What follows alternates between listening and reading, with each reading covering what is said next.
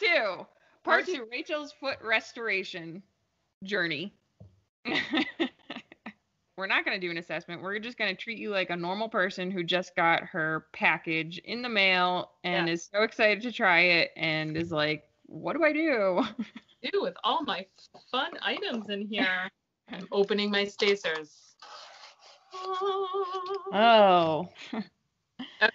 The stacers are out. So the right way to put them on is to have like the flat edge along the base of your toes.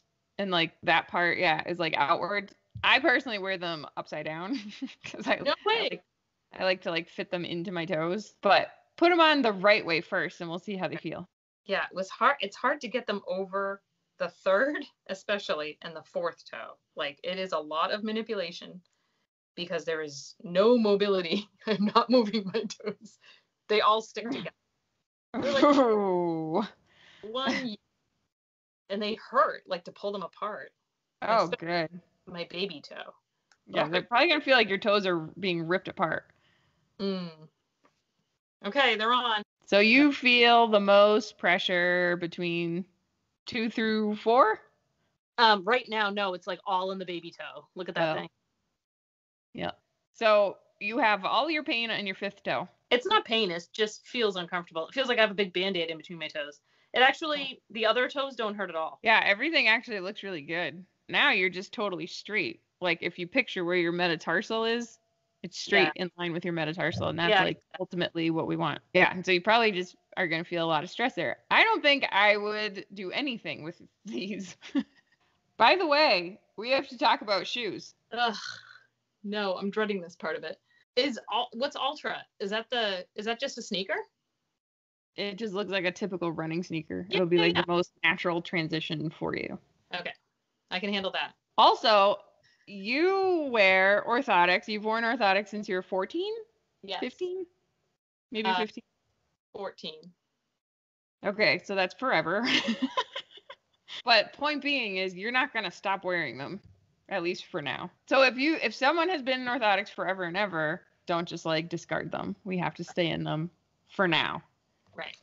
Until your foot can get some form of strength. Okay, so now toe spacers are on. So now go back to this guy. Toe splay. This will be fun. You have to stand up again. Okay, can you pull your toes apart at all? No. Yeah, you can. Yeah, like this. That's pretty good. Yeah. That's pretty good. I know, I've been practicing. Oh, good job. Now, we're going to do a little added bonus right now. Okay. Squeeze your glutes.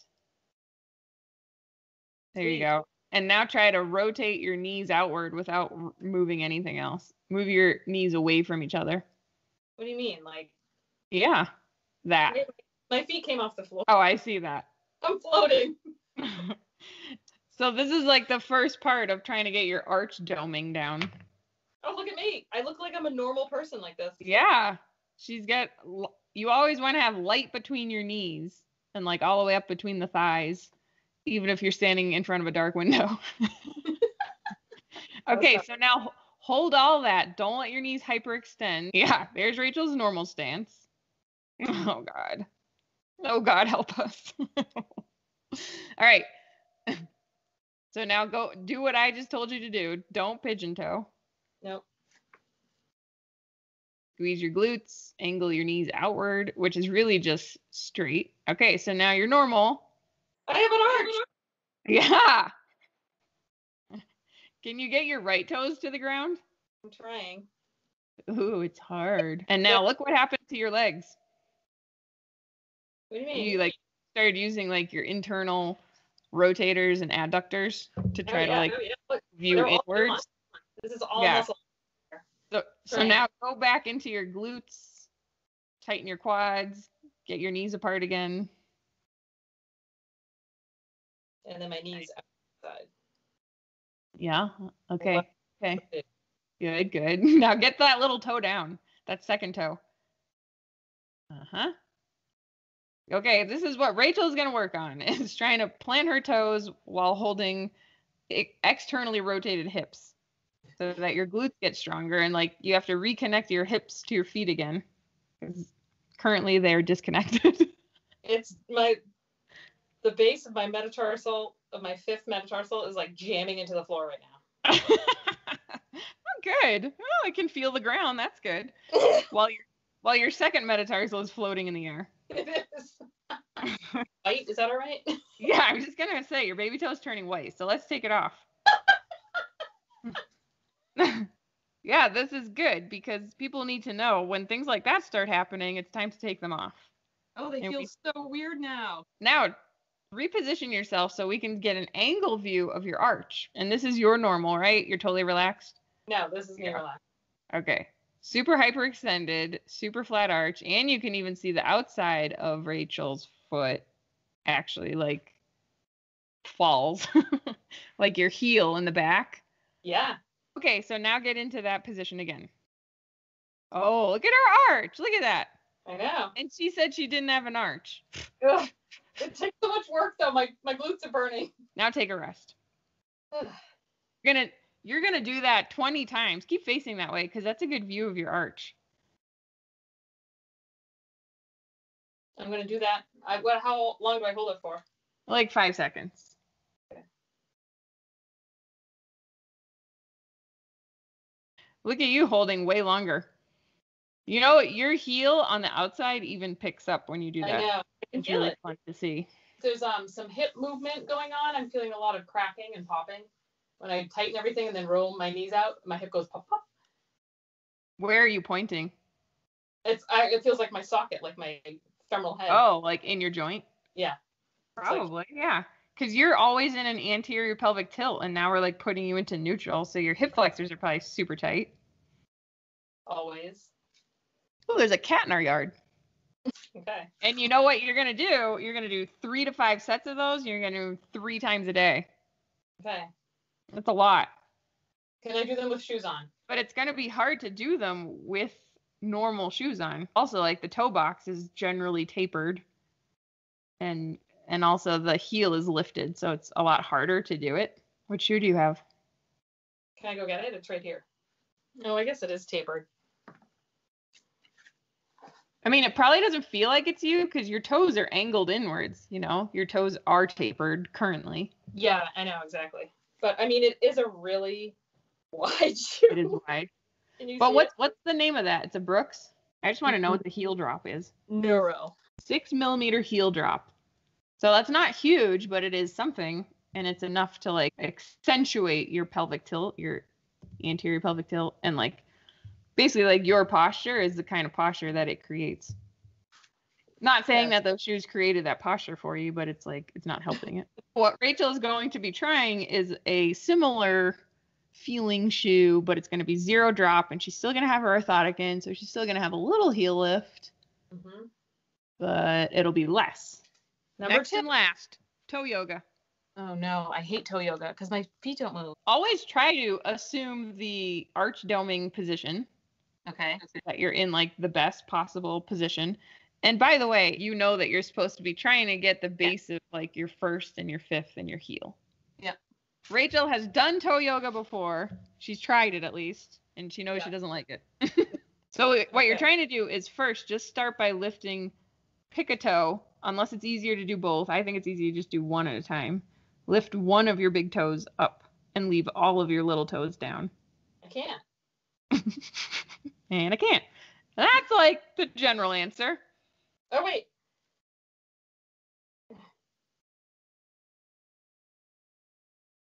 No, I can put it down. Yeah. But and that's good. I can't go up.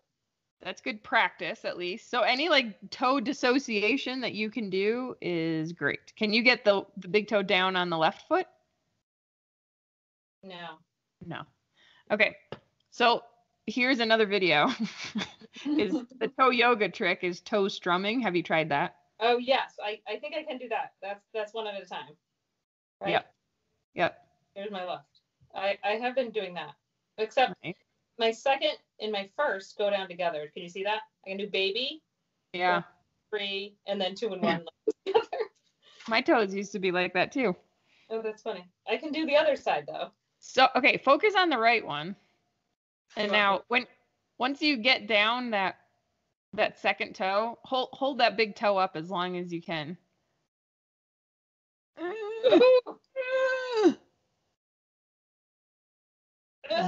Yeah, hold it, and lift it higher. Lift it. I can't move it. Lift it. It only moves And drop it.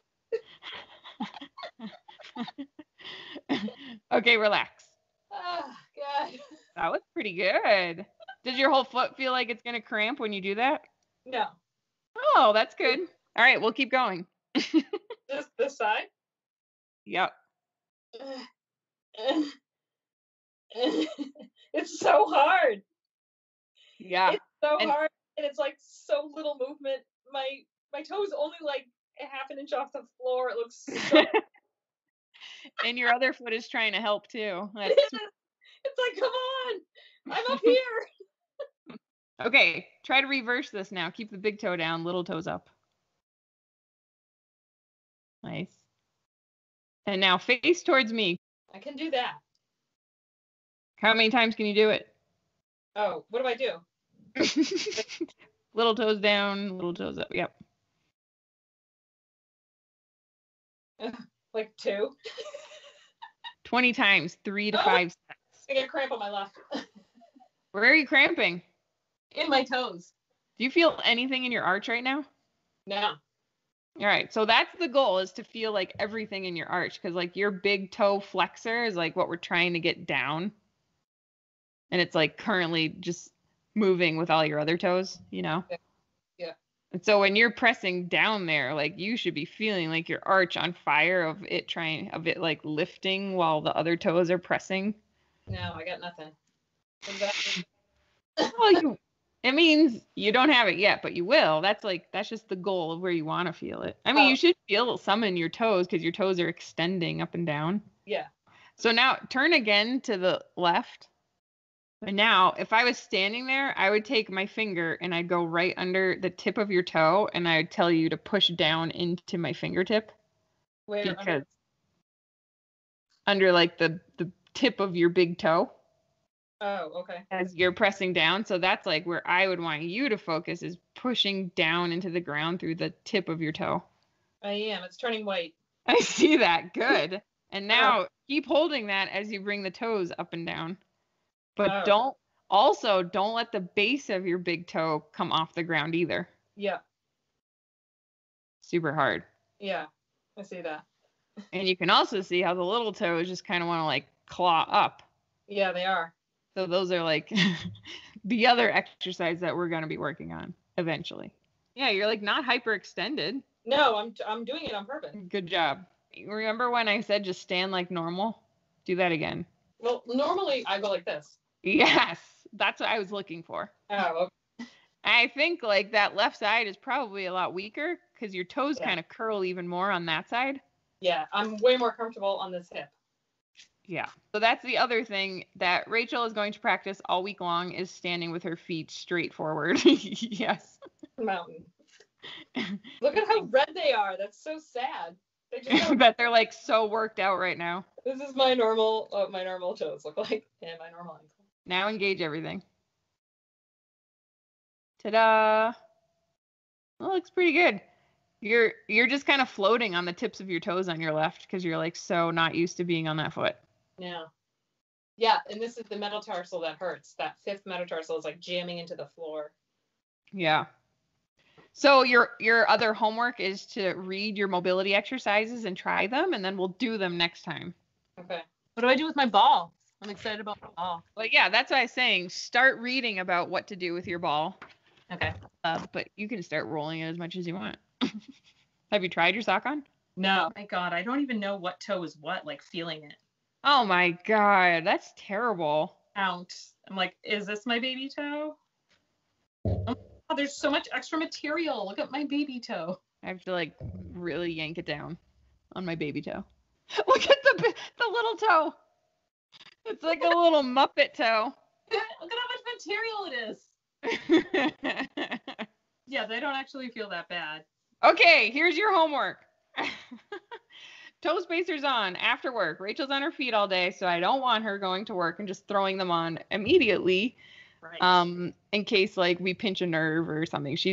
Her toes have not been in that position for 30 years or whatever. Okay, so that you're going to build up at night. So like the minute you start to feel like them really uncomfortable and you feel like they're like stretching too much, take them off. Okay. And then once you're wearing them for like 3 hours or 4 hours at night, then start wearing them to work and then take them off like at lunch. Oh, okay. And then like keep building on to that. The Okay. goal is to have them on 24 hours a day. When I'm doing my toe yoga and my exercises, am I wearing them? Yeah. Let's say you had a bunion. I would definitely be wearing them. Yeah. And definitely have them on like when you do the arch doming period. Arch doming and toe yoga. You want them on for. So you're going to do your exercises 3 times a day. Yeah. You're going to start playing with your ball. Oh, I get to play with my ball?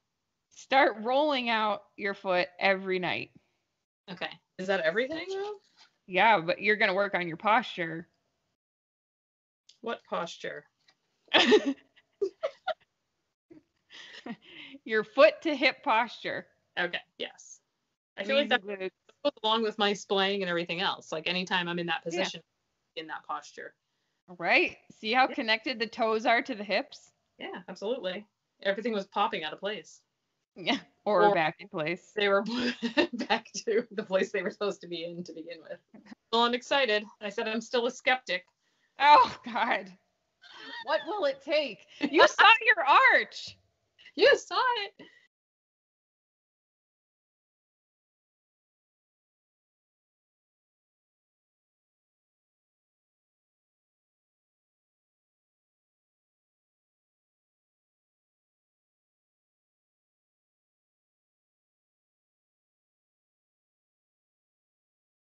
Stand up. Okay, turn to the side. Well, just pull all your toes up in the air. So see that? That is your windlass mechanism. Like you have it. Your like spring-loaded mechanism to propel you forward is there. We just have to like get it strong so that it like is more functional. So you're saying everybody has that? People that were flat-footed forever. Yeah. That will have an arch. Yeah. The fact that you've been in orthotics since you were still growing means your foot never even got the chance to develop. It's there. Like it's right there. That's everything that you need. Yeah, and it's just like that movement pattern is just not on for your brain right now. Yeah. So we're going to turn it on. Also, walk barefoot and walk straight as much as you can. Turn my feet Walk forward. I was barefoot for an hour today and all my toes turned white and numb. Good. Walk barefoot with toe spacers. So now they'll be really white and numb. You notice you bring your feet outwards more because you feel like you don't have any stability. So if you walk straight forward and you let your big toe propel you forward, then hopefully your toes won't all go white and numb. Because you're pushing off all your little toes right now. Right. Yeah. And there's so little muscle in there. It's more like this instead of like that. Oh, it's obviously like a pancake hitting the floor. I know that. Yeah, I think it's like a loaf of bread. Is it like a whole loaf? It's not even a pancake. All right, who has questions? Does anybody have questions? Anybody? Is there anybody on the audience? Tom, do you have questions? Should we take this show live? We should probably go live. All right. Okay. All right. We've summed up everything, and we'll meet again 1 week after Rachel's feet are perfect. Just kidding. Stay tuned. Slow process. It's a slow process. Be patient. I'm going to have the best toe yoga around. No. Yes, you are. I'm going to have the best toe yoga for somebody who hasn't used their toes in 43 years. It's going to be better than it was today. That's what's going to happen. That's all that matters. Yeah. Stay tuned. All right. Till next time. Do you want me to end with my leg over my head? Oh my God. This is called hypermobility at its finest. Oh my God.